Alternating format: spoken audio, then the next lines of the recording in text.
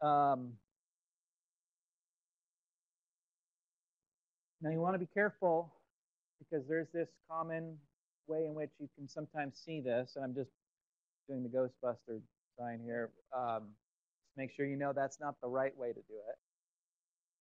Because I want you to ask yourself this question. If you say, if it rains just now, then the streets are wet. The streets are wet. Therefore, it rained just now.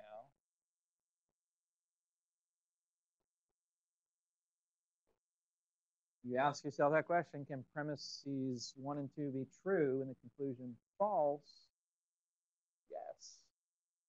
Right? Because that we're just taking for sake of argument, number 1 is true.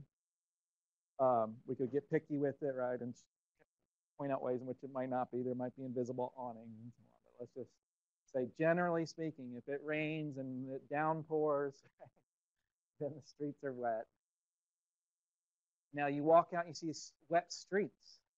Does it follow from that that it rained just now? The answer is no, because it could be a busted water main. There, notice, premise 1 would be true, premise 2 would be true, because the streets are in fact wet. But they're not wet in virtue of a rainstorm, they're wet in virtue of a busted pipe. So 3 could be false. So when we do that validity test, right, we would say this could be true, this could be true. Can we imagine any way in which the conclusion is false? Yes. Therefore, it's invalid. Now, is this sound? Why not? Good. It must be valid to be sound. So even if it did just rain, or sorry, even if the streets are wet and whatever, it still wouldn't be sound. If you see that it's invalid, your job is done. It's unsound as well. Right? Because validity, as you look on the screen, this sort of taxonomy there. Right, so we're starting again as basic, very basic. We're saying just groups of statements. Some of them are not actual arguments. Sometimes we have conditional claims or illustrations or whatever. Those are not arguments. But if we have an argument, a collection of statements that are arguments, we have premises that are trying to support some sort of conclusion. We go to evaluate those arguments now. We go to the deductive channel, so the deductive side of it. We ask, is it valid? We're asking whether or not those premises, the truth of which, if they're true, guarantee the truth of the conclusion. If the answer is no, then it's invalid and unsound as a result of that. If it's valid, then we have to ask the next question. And it could be that crazy sort of argument. That's valid, but valid isn't saying much. All valid is saying is that it's set up properly. Right? There's lots of really terrible valid arguments that you should not believe with conclusion. Why? Because they have false premises. Then we would want to check to see whether or not the premises are true. If premises are true, then it's sound, and false otherwise. Now this has a name too. This is called affirming the consequent. And that is what we call a formal fallacy.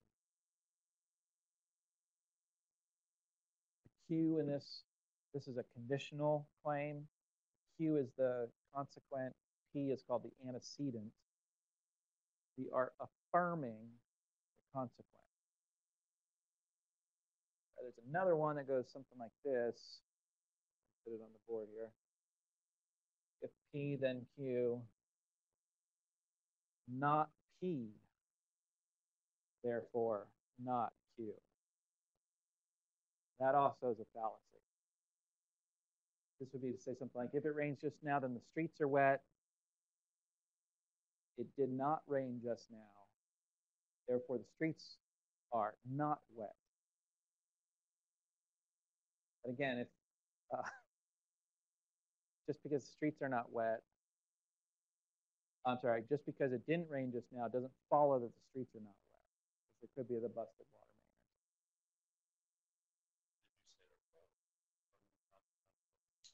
This one is called denying the antecedent.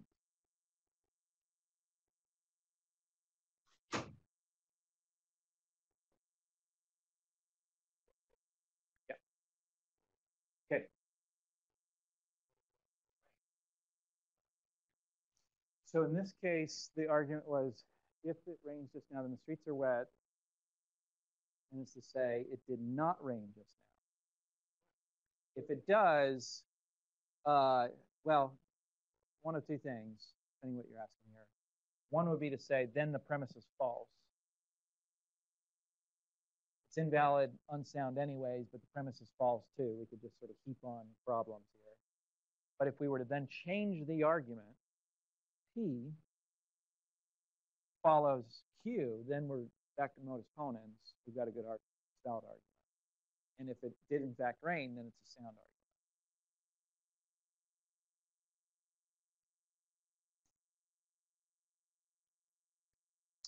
Okay. Again, some people, this just clicks for, you're bored right now, you're thinking, man, can we get on to something? Other people, it's like barely struggling to follow any of this, because it's like, once you start doing the negations especially, it's kind of hard to follow what one is saying and so on. So everybody's at different spots here. I'm trying to go slow to sort of catch everybody.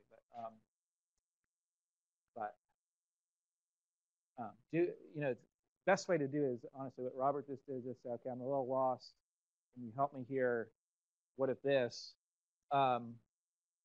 Just work with this stuff, think about it, do examples, and you gain facility with it.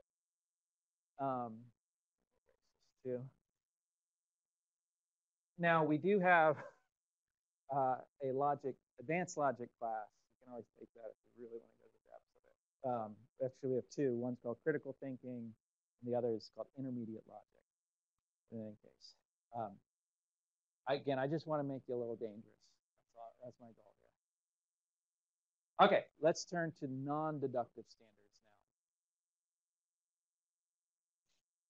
Okay, so this is the argument we had earlier that we said it's a pretty good argument, actually. Missed some trouble. He most likely committed the murder. But likely is really the key word there. What you want to notice is this is invalid by deductive standards. It has failed deductive standards. Why? Because we can imagine the premises being true and the conclusion false. It'd be extraordinary, right? Because, I mean, there's a lot of evidence mounting for Smith here. But he could be innocent, even though he's confessed, even though people have testified to this, even though his fingerprints are on the murder weapon.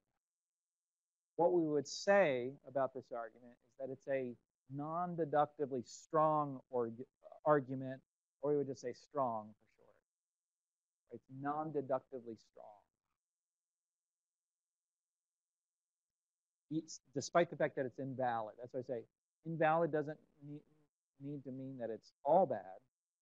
It doesn't meet deductive standards, but we turn to non-deductive standards, and this is a good argument. I mean, this is a really good argument. Smith's going down, most likely. It's strong. What do we mean by, I'm sorry, then the corollary of soundness is cogency now. If the premises are true, sorry, that should say, if it's strong and the premises are true, then it's a cogent argument.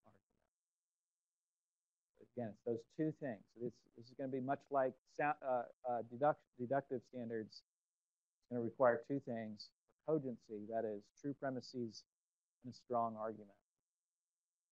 And we'll define these here in a second.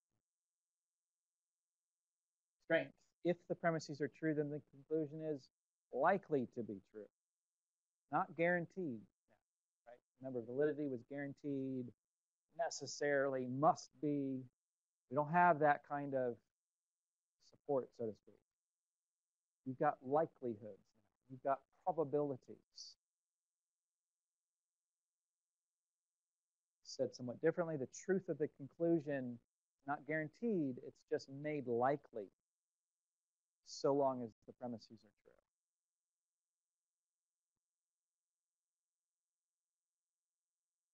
What do we mean by cogency? Two things again. The argument is strong and the premises are true. So if an argument is not strong, we say the argument is weak. If it's not cogent, we say it's uncogent. Just for a matter of knowing the terminology. Right, it's either strong or weak, or it's cogent or uncogent. Okay, now when it comes to strength, just like the term suggests, this is different from validity. Validity, it's either is or it isn't. House is either wired properly or it's got some disconnect somewhere. With strength, it comes in degrees. And I mean, one thing I want to say generally about non-deductive standards is they're way messier. They're way kind of like, well, how strong is this, right? To what degree does this make this, does this premise make this conclusion strong? A lot of that's way more arguable rather than the logical sort of structure of it all when it's valid. So non-deductive standards gets a good bit messy. But check this out. All previous popes have been men. Therefore, probably the next pope will be female. What do you think? How would you evaluate that in terms of non-deductive standards?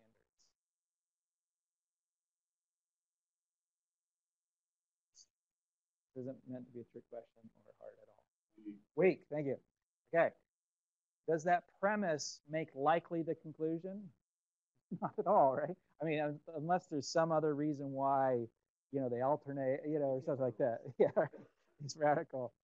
But as far as the premise is concerned, and typically the way we do it is we only have the premise. When somebody presents an argument, you're evaluating the argument, you've got to evaluate what you have in terms of premises. And so what we've got in terms of premise seems to have no bearing, seems to not make likely at all that the next pope will be female. So this is a weak argument. What do you think about this one? All previous presidents, U.S. presidents, let's say, have been female. Therefore, the next president will be female. Strong. Right? A lot of students say, oh, that's weak. Right? But no, it's not weak. Technically, it's non-deductively strong. It's uncogent. Why? False. Good. First premise is false. I mean, the premise is false. Sorry. All previous presidents have been female. No. Okay, so we're moving through these different, if they're good arguments, they're going to be good non-deductively. The first one we said is clearly weak, therefore uncogent. Second set here, when we evaluate it, it actually, if the premise were true, the conclusion would be somewhat likely at least. So it's strong, non-deductively strong, but the problem is one is false. As it happens, right, none of the previous U.S. presidents have been female, so clearly one is false. Is that helping? I know what you're, like, for just a second getting tripped up on. And that's sometimes we're sort of imagining possible universes and things like that. But when we ask for the truth of premises, right, we're asking about our universe. We're asking about our world. We're saying, is this premise actually true? We're not imagining it to be true or false or anything like that at that point. When we ask for the truth or falsity of premises, we're saying, as an actual matter of fact, what do you say about one? Clearly false.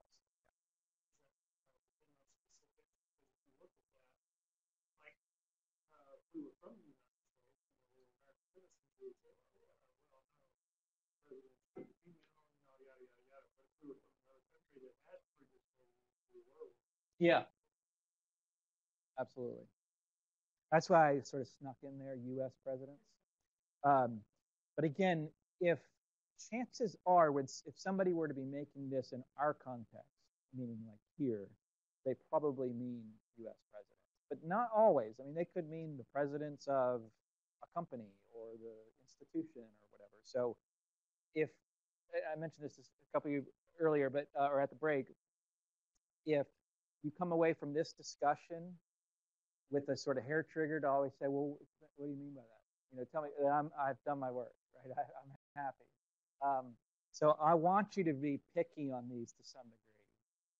You know, on one hand. On the other hand, some of them we're going to just have to let slide as saying, well, this is how we would say it, something like, if the person giving this argument meant the U.S. presidents of the United States, then the premise is false.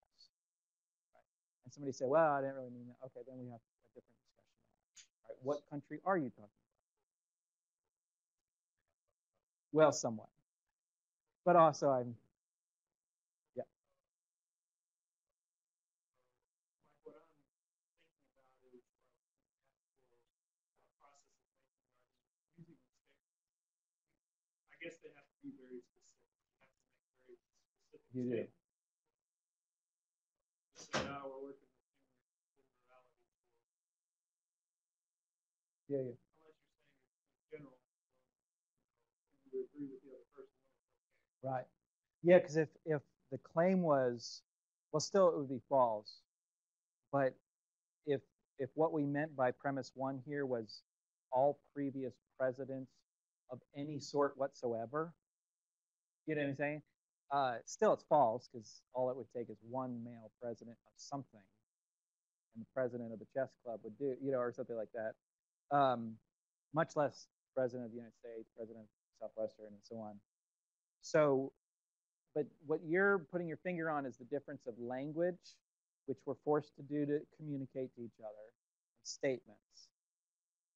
You have a statement in mind. I mean, whatever you're claiming, and you might be claiming something ridiculous, like all U.S. presidents have been female, or you might be claiming all presidents of any sort whatsoever, right? But typically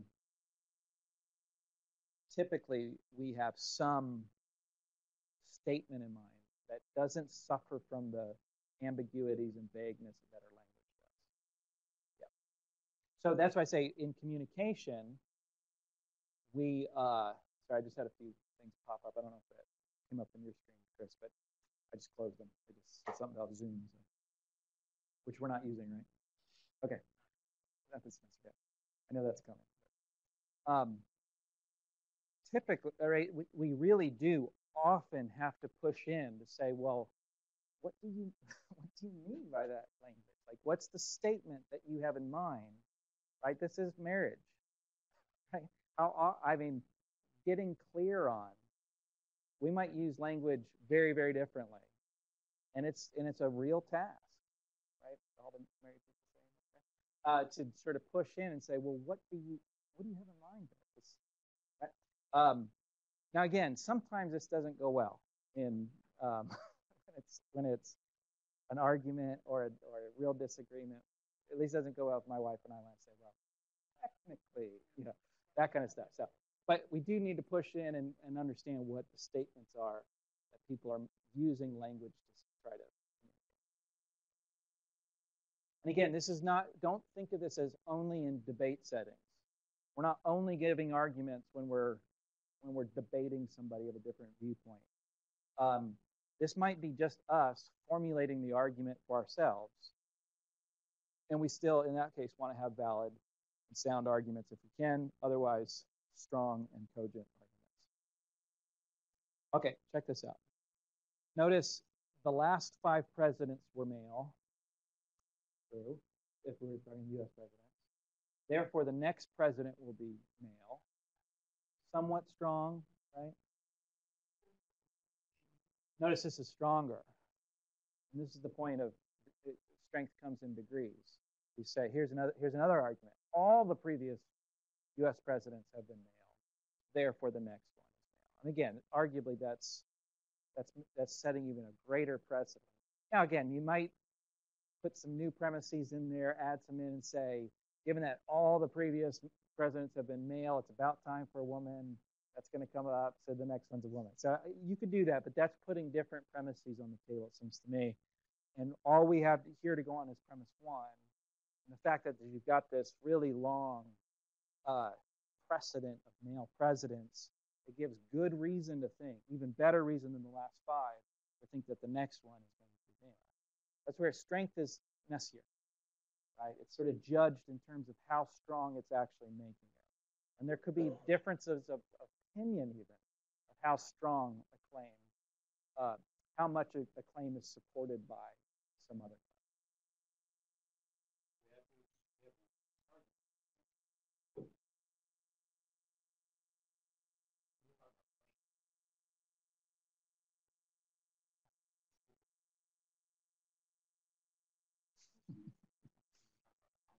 Yeah, because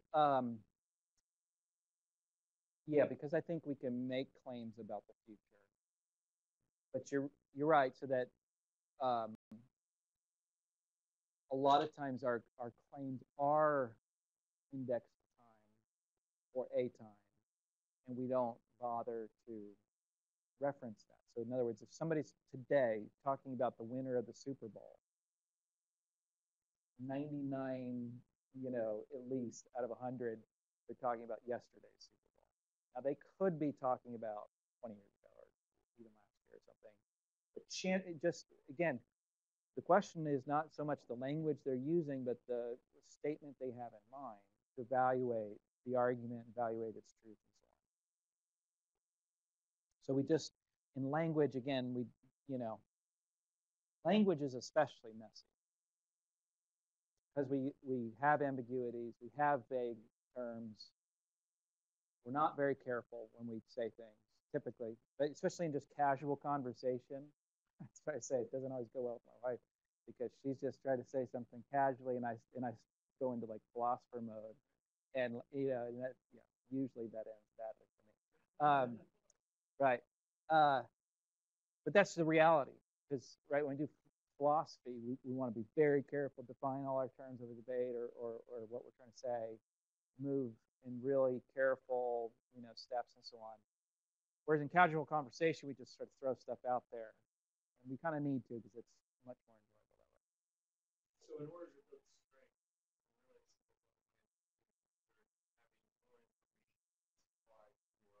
that's right. That's right. But again, just to sort of like push on the difference of standards here, sometimes the information is not good. So though strictly speaking, yeah, if that were true, that would really support the case. But when we go in and say, is that actually true?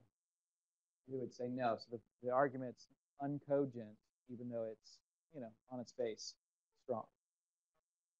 we are also strengthening the argument.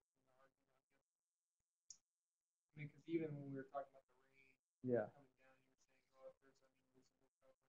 Yeah. Obviously, you're not going to put in your argument unless there's an invisible covering. Not typically, and typically we're not formalizing arguments about rain and things like that. But okay, so I have erased it. But often it goes this way, like we've been doing this in terms of conversation, even in the philosophical literature. When you see this sort of formal or philosophical theological literature, when you see this sort of formalized argument, you're going to see then a bunch of paragraphs after that explaining what that argument is making reference to, what it's not making reference to, the scope of various sort of quantifier words and things like that, potential ambiguities, trying to head those off at the pass, and so on. So a lot of that work in the actual literature is done that way. But again, if we're just talking about if it rained just now, we're never going to formalize that typically, right? If we do, there's something wrong with it. Probably don't have friends or something. No. Right, but we're just going to be casually talking. But notice, when we talk politics, we're typically casually talking. And somebody says something that you really disagree with, and you say, hold on, what are your reasons for that? And then what you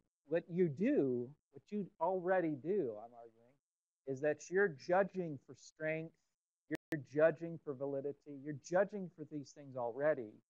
You maybe, if this is all new to you, have not had that sort of machinery or language to label it, but that's what we already do, right? Because if somebody says this wild claim that's based on no research, no evidence whatsoever, we're going to say that's not Well, what you're saying is that's non-deductively weak.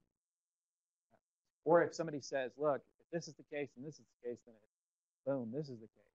You might say, that doesn't follow. This could be the case and this could be the case, but that's false. What you're saying without the language is that it's invalid. You see what I mean? So, okay. So here's the full picture. No. Okay, so you have arguments, two different standards, deductive we've talked about. Now, non-deductive. First step is say, is it strong or weak? If it's weak, it's uncogent for that reason. Strong, it still might be that, like the female president's argument from a minute ago, could be strong technically, though it's got a false premise, or maybe all the premises are false. And for that reason, it would be uncogent. But if it's strong and it has true premises, then it's cogent.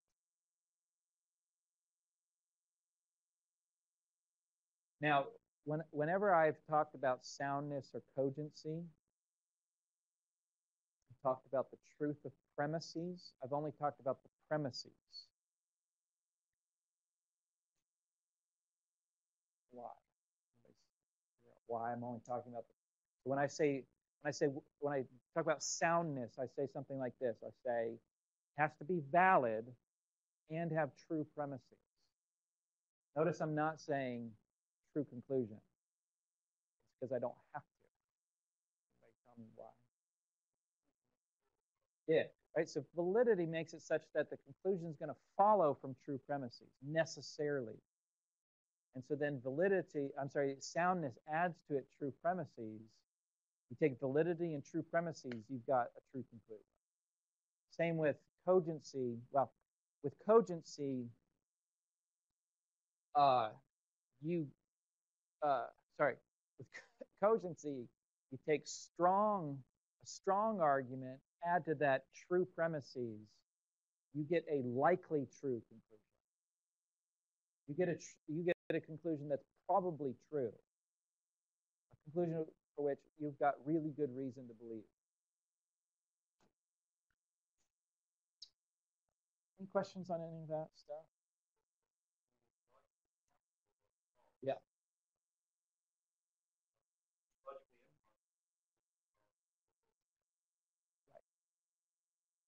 But even if it's tune out if this is confusing, because I almost got confused. If it's a cogent argument with a false conclusion, it's still a likely true conclusion. It's still likely. I mean, there's good reason to believe it, but it just turns out to be false, right? Deductive argument is both valid and sound. Yes. Yes. But on a non-deductive argument that is strong and cogent, I can still reject the conclusion of the rational. Yes. But it's still like, I mean, if you think of probability and statistically, those don't exactly track each other. But in other words, there might be this statistically, improbable sort of thing that actually ends up happening. Right? Lottery cases are this way. So whenever you buy a lot, not that any of us do this, right? It makes the money this way. Got resources.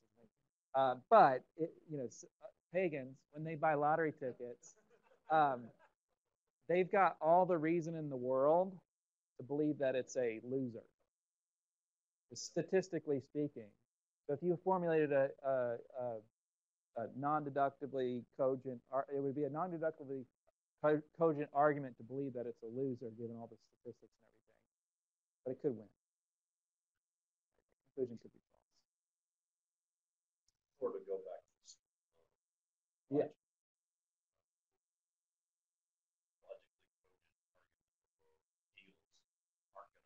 Yeah. Right. And I don't know this for sure, but it wasn't Patriots sort of statistically superior. They were kind of likely to win and so on. Yeah, Brady. That's a factor. Okay. Uh, oh, I see. Yeah, having a backup quarterback, for the Eagles and things, um, so that it's likely they're going to lose. It turns out. Okay. Let's do some examples. Because again, I think this is where we really sort of grab hold of these things. And a lot of these are sort of cheesy, but hang with me here. So Joe says, Harry told me his grandmother recently climbed Mount Everest. It's logically possible. Logically possible. So imagine that were to be true. Okay, no, so that's the conclusion. Premise, well, Harry must be pulling your leg. Harry's grandmother is over 90 years old. Oh, sorry. So the claim here, what is the claim here?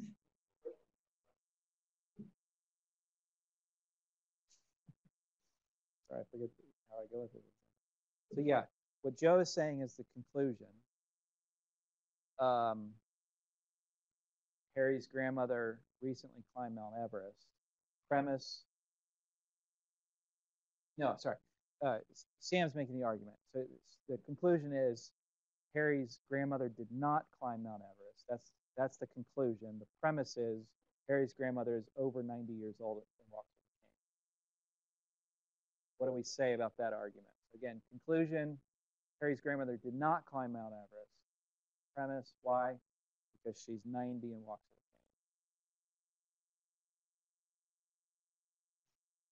cane. Can you imagine premise being true and the conclusion false? That is to say she did climb Mount Everest. Yeah, right? I mean, it's possible. That's true. That's true. Yeah.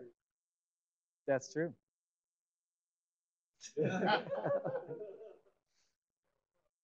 Right? So what this is supposed to be, I can't remember if I say this. Okay, sorry. Formula.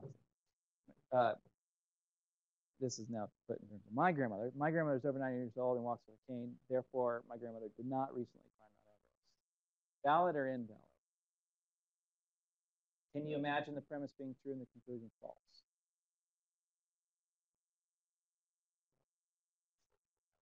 It's a stretch of the imagination, absolutely. But yeah, it's logically possible for the premise, because again, remember validity. It's hard to not be sort of distracted by how ridiculous the claims are.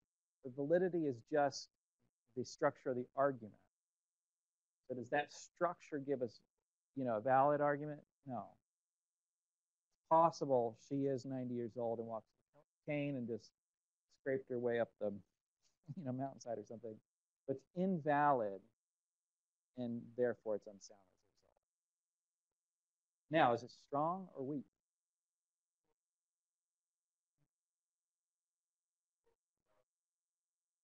It's invalid because we can imagine the premise being true and the conclusion false. But is this strong or weak? Is this a pretty good, it is the premise pretty good reason for thinking that the conclusion's true? So yes, it's strong.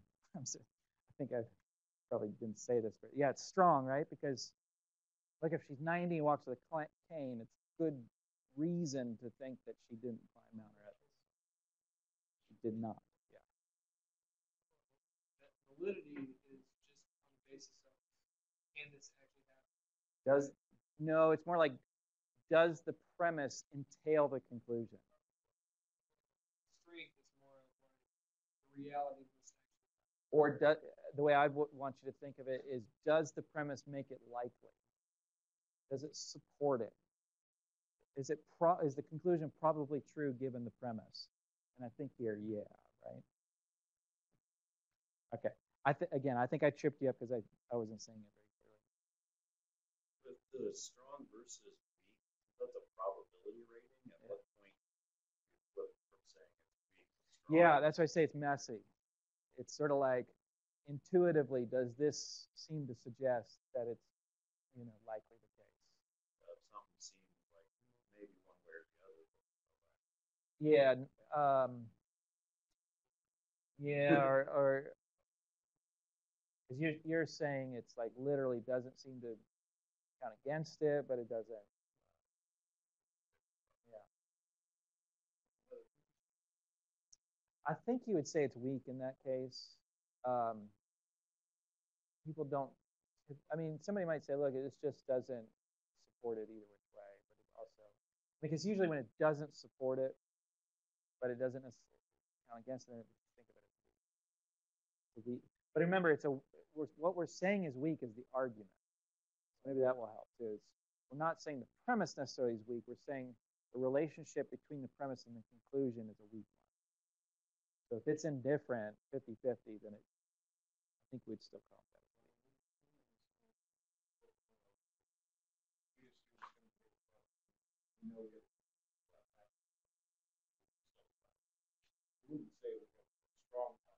Yeah. Yeah.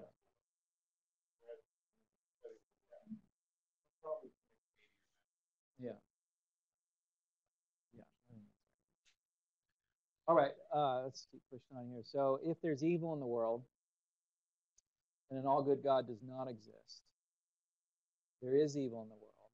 Therefore, an all good God does not exist. First of all, validity. Do you think it's valid or invalid?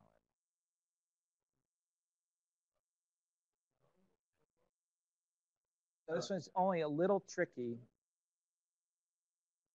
I think I say this actually. Yeah, this is valid.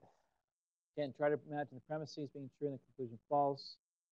The conclusion is false here. One of these premises is going to have to be false. It's valid, but unsound.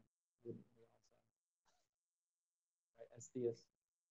So we're going to say, but what do we have to say? We got to say one or the other, or maybe both of these premises are false. What are we going to say? I would go with one, especially if you're in accounting.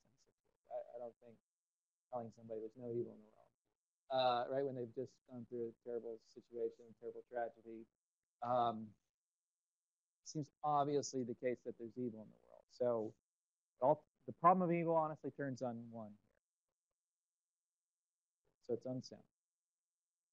Now, the only thing that's a little tricky about this, I think I say this here.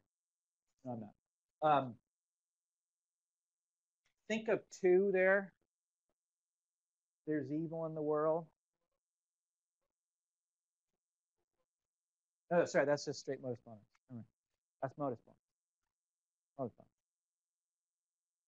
Sometimes the negations get a little tricky. Oh, that's what I was going to say. It's in the premise, there's the God does not exist. But just think of that whole thing as Q. So if P, there's evil in the world, then Q, what's Q? An all good God does not exist. 2 is just P, and then the conclusion is therefore Q. No?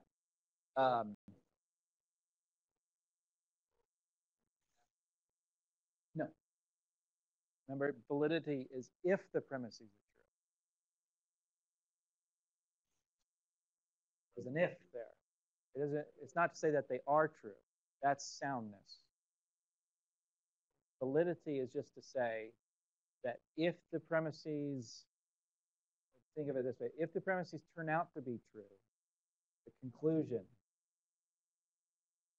will have to be true. Sorry?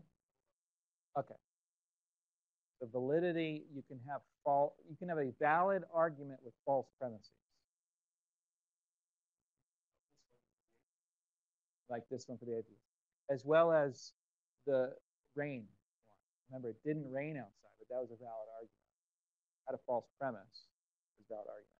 But yeah, see, and what this is nice, what this does is it clarifies what we should do in responding to the problem of evil or responding to an atheist that's raising this argument. It's trying to say an all good God does not exist. You say, okay, what's your argument? And they give you this argument. Now, it won't do to just say, hey, 3's false. Right? Because it's kind of not, of course you think 3 is false. Now you got it, because it's a valid argument, our discussion can center on where the problem is. And the problem, I want to say we should concede that there's evil in the world. Christian picture predicts that it actually explains that there's evil in the world. Atheism, not so much, right? It's hard to figure out what it means to say that there's evil in the world. But I can concede 2. That's fine, right? I think that's probably right. But to say that there being evil in the world means that there's no God, that's where we're going to have a discussion. Let's talk about that, right? Why I think 1 is true, I think is the reason. Yep.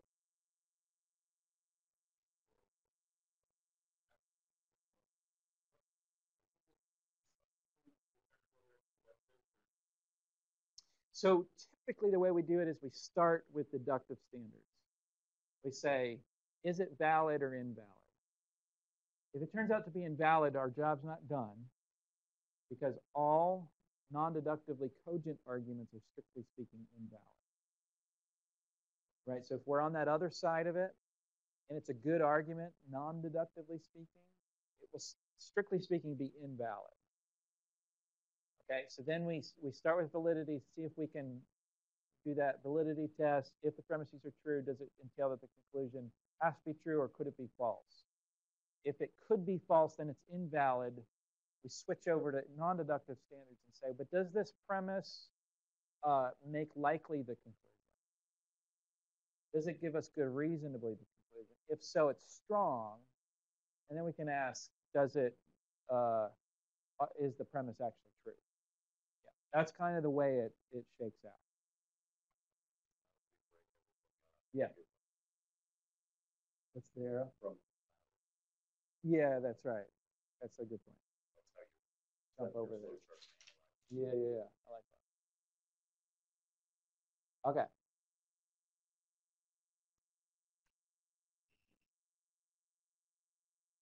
Mankind is releasing large amounts of CO2 and other gases into the atmosphere.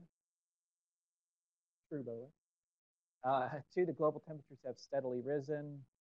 Different metrics for this, but let's just go with true. Therefore, mankind is responsible for global warming.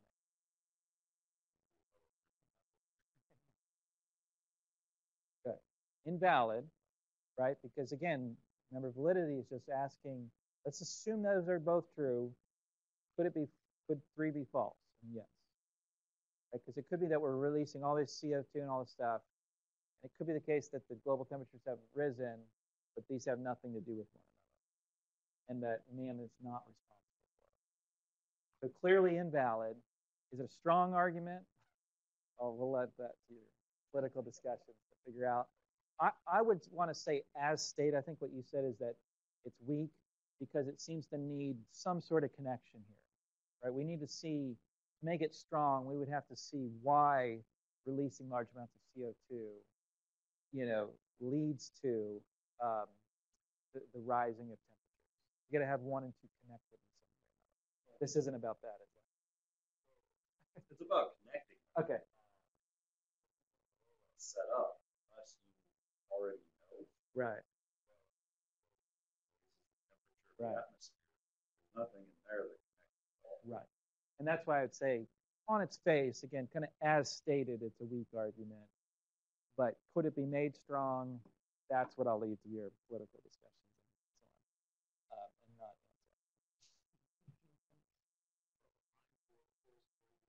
answer. That's right. That's right. I'm thankful to be in. Okay, this one you're going to have to stare at a little bit. Steve got off early from work, then he would have walked to the game. Steve drove to the game, which is to say he didn't walk. So just keep that in mind. Drove to the game.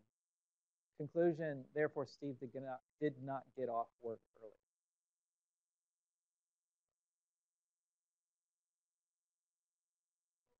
Valid or invalid?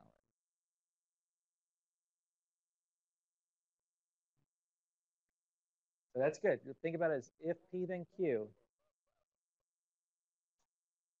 So number 1 is if P then Q. What's 2?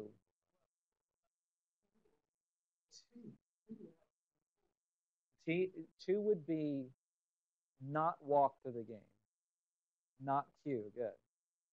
Therefore, conclusion is not P. Is that valid or invalid? Valid. Good. That's just modus tollens. If P then Q, not Q, therefore not P. That's why I say if you can memorize those argument forms, you know, and then spot them, because that's when I was first starting out. I always had to sort of figure out, okay, is this modus ponens or not? Like, is it set up where it's if P then Q? And I would put the little P's and Q's in there. Is it P and therefore Q? Or is it, say, Q, therefore P? That would be invalid, right? Or is it modus tollens that says not Q, therefore not P? Then it's valid, but if those are switched, again, it would be invalid.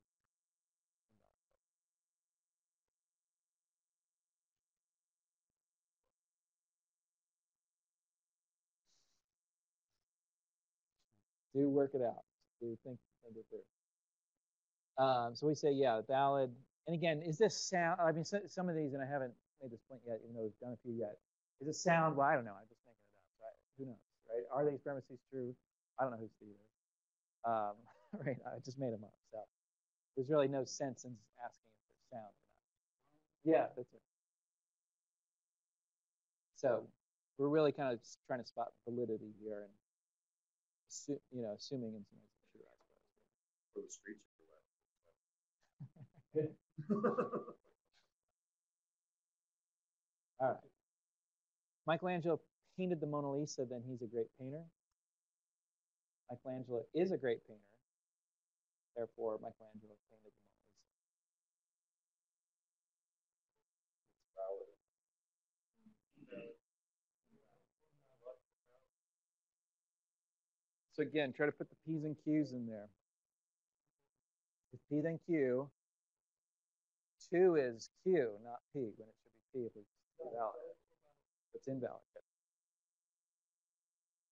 Right? Because even if Michelangelo painted the Mona Lisa, and for that reason he's a great painter,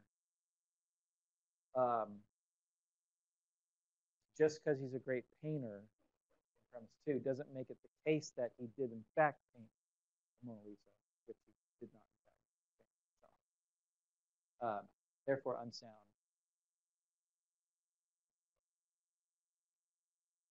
Right, Da Vinci, right?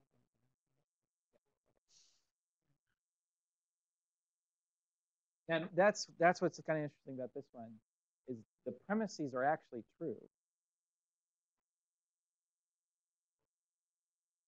Well, the claim in 1 would be if he did paint the Mona Lisa, he'd be a pretty good painter. Yeah, if he had. 2 is to say he is a great painter, which he was, of course, but the conclusion's false. That's a little interesting that the premises are actually true, but it's an invalid argument, so it's the bad argument as a result of that. All right. Bill Clinton is president and he lives in the White House. That seems right. Bill Clinton is not president. True. Conclusion, Bill Clinton doesn't live in the White House.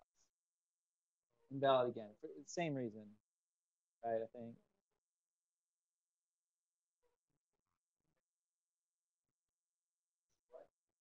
All right. We almost had it such. It was almost the case that. I know. Again, the premises are true, but actually the conclusion's true too.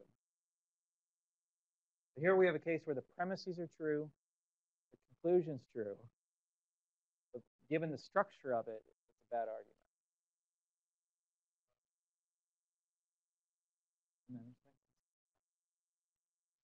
As I say, you really have to have facility with all these things to evaluate an argument well.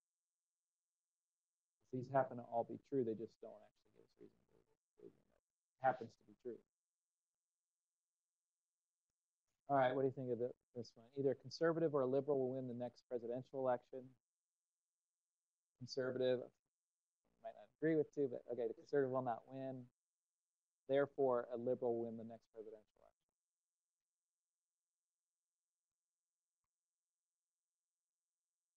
So it's in effect saying you got these 2 options. One of these isn't going to happen, therefore this one will.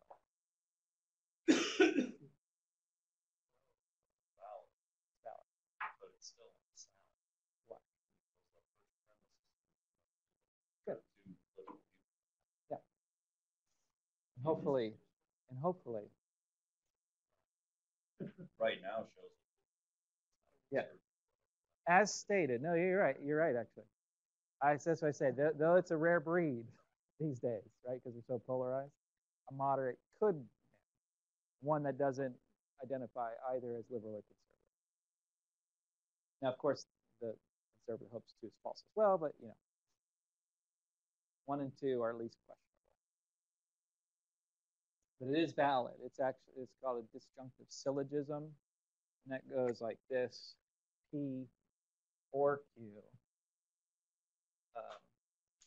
Typically, it's not P, so it could be either not P or not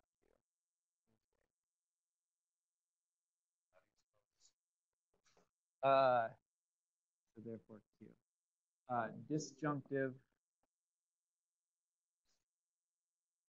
syllogism.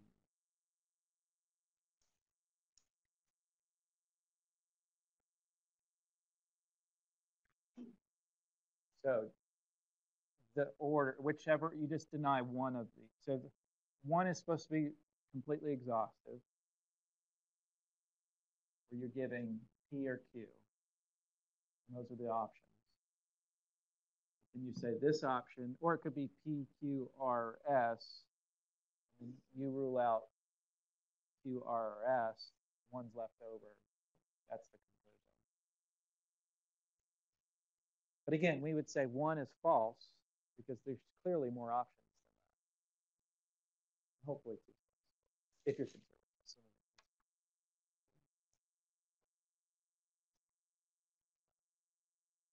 So that's valid but unsound. Now, change it slightly. No, I did not. Did I? Ah, here's what I can say. Either conservative or liberal will win the next. So that's all the same. I'm just making the point that even if you're conservative, right now I've switched it to be conservative wins. You should still think that's unsound. Okay, come on. Yeah, we're talking about arguments here. But once a slight change, we can improve this argument.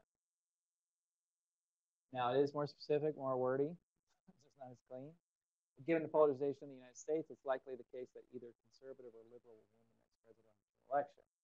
That seems true, right? I mean, it's, chances are for a moderate to get in there, really difficult. So let's hope for 2. Well, if you're conservative.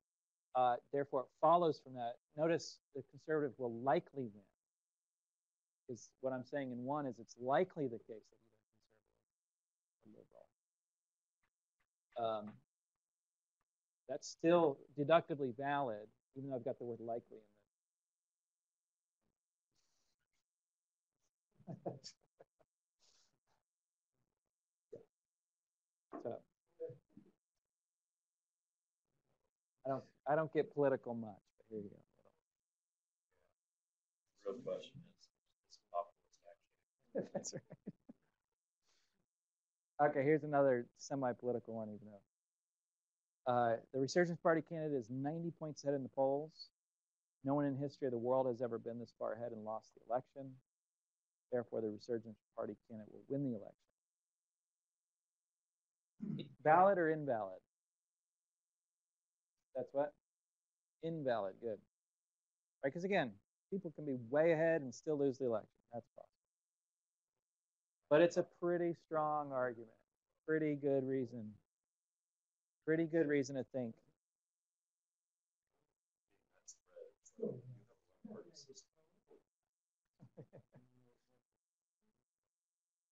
Okay.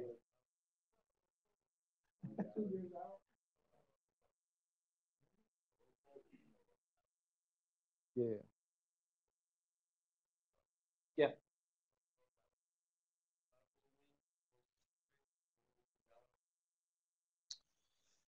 Let's see. First president is 9 points ahead in the history of the world has ever been.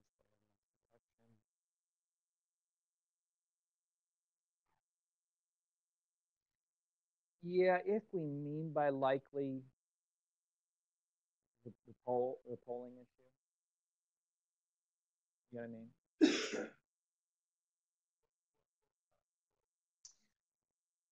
I might take that back. I'm not sure that would make it a valid argument. we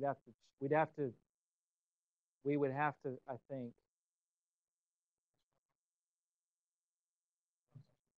think the only thing that would follow with deductive validity is that the resurgence party candidate is 90 points ahead. Or if we just mean by likely going to win 90 points ahead or something like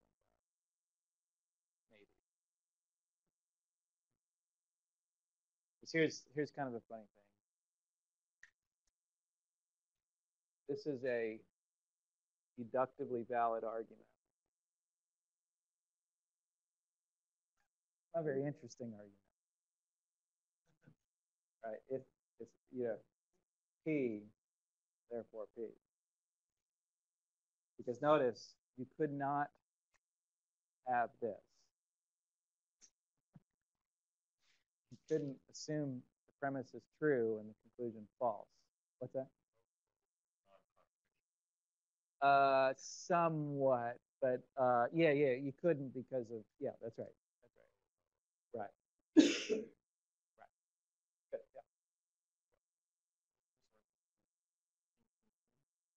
yeah, really would be. Or PQR. Yeah. Now that might be okay for strength. And strength has less to do with P's and Q's and sort of how it's arranged and things like that. Because again, this is a strong argument, but it's because we're sort of supplying, right, what being ahead in the polls likely mean, and so on.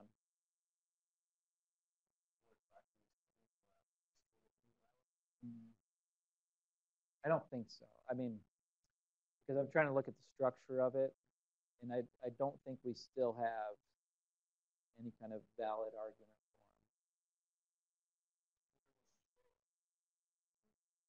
for them. Right, or even the likely winning. It doesn't, that's the way to say it. It doesn't entail the likely winning of the election.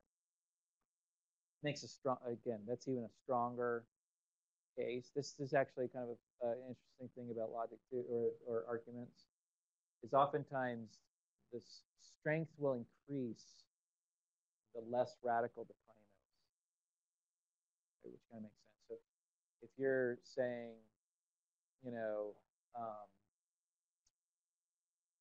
this is the example often used, is, I've witnessed 10,000 ravens. They're all black.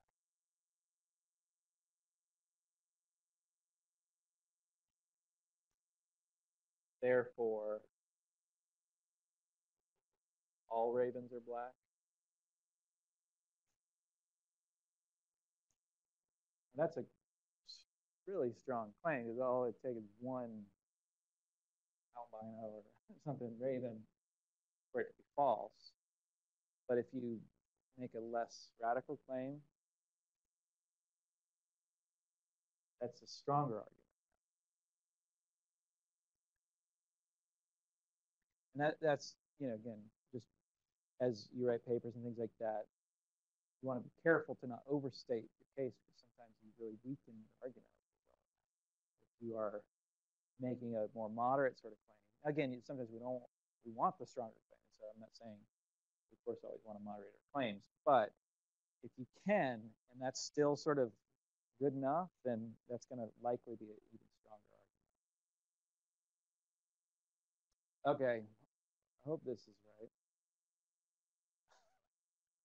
I don't know who Joe is. If there's a Joe in the room, I'm sorry, but every student at Swivitz holds to the inerrancy of Scripture. Joe is a student at Swivitz, therefore Joe holds to inerrancy. Valid, hopefully sound. Now again, right, it may be unsound. It may be the case that not every student holds to inerrancy. It's possible. And it may be the case that Joe is not a student. Right? That's, again, I just grabbed some name out of thin air, so I don't know. Be a valid. There I say it may or may not be sound since it's possible. Since that's possible. All right, questions of any sort of any of that.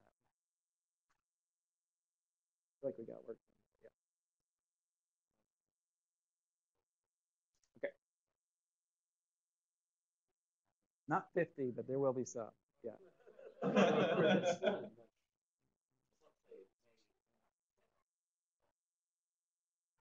Yeah. So if I'm making it up, I won't ask you if it's sound or unsound. If this argument were to show up on the exam, I would only ask you if it's valid or invalid. I might be able to come up with something like that. Yeah. Okay. There's definitely websites around. I might be able to find. I used to have these links too, where you can. They'll give you practice ones that'll tell you if it's valid or not. It's a large percentage of response. Do we have to show our work? Let's see, how many classes do we have before the midterm? One of 1/6. No, I don't know. Yeah, so this will be a part of the exam, but not certainly the whole thing. And you'll have the video too, so feel free to sort of go through this again.